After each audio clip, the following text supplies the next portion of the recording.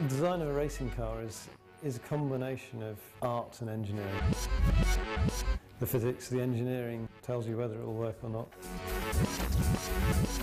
But it doesn't give the ideas, it doesn't give the inspiration.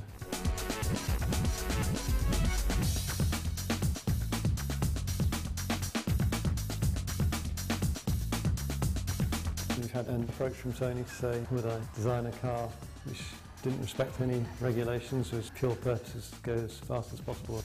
Because if we didn't have regulations, then the opportunity exists to make a car that would be really quite obscenely quick around the lap, but pretty uncomfortable to drive just because the G-forces would be so high.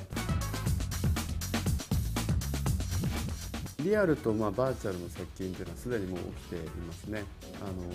フォーミュラ1のドライバーでも実際のレースの前にシミュレーターで訓練をしていて。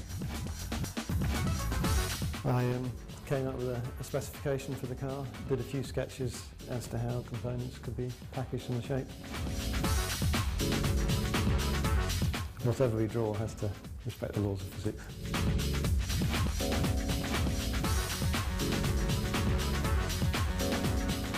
まず最初の質問から言うと、実際僕らも作ってみて驚いたのが結構乗りやすい車なんですよね。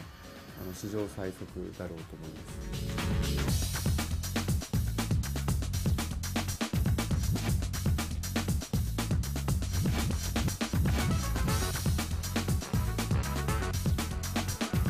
Physically build the car that we're describing and get it to do a lap.